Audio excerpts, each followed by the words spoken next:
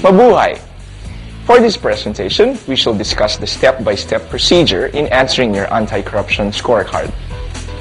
Bilang background, ang anti-corruption scorecard ay isang instrumento para matimbang ang impact at pagiging epektibo ng mga reforma laban sa katiwalian. Ang Presidential Anti-Graft Commission o PAGC ay itinatag ni Pangulong Gloria Macapagal Arroyo noong 2001 sa pamamagitan ng Executive Order No. 12.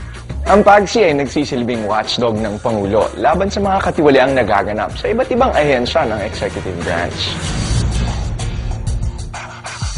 Anong husay man ang isang programa, kung ang mga magagandang pagbabagong dulot nito ay hindi nararamdaman, ay masasayang din. Ang scorecard na ito ay nakabase sa Integrity Development Action Plan o IDAP, ang National Anti-Corruption Framework of the Executive Branch.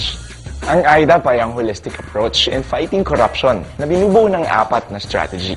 Ito ay ang prevention, education, investigation and enforcement, at strategic partnership. Tumungo tayo ngayon sa inyong anti-corruption scorecard. Siguraduhin mayroong 7 pahina at panulat sa inyong harapan. We encourage all of you to answer the questionnaire truthfully. Let us bear in mind that this is an opportunity for you to further improve your agency reform initiatives. All your inputs should be considered, and there is no right or wrong answer.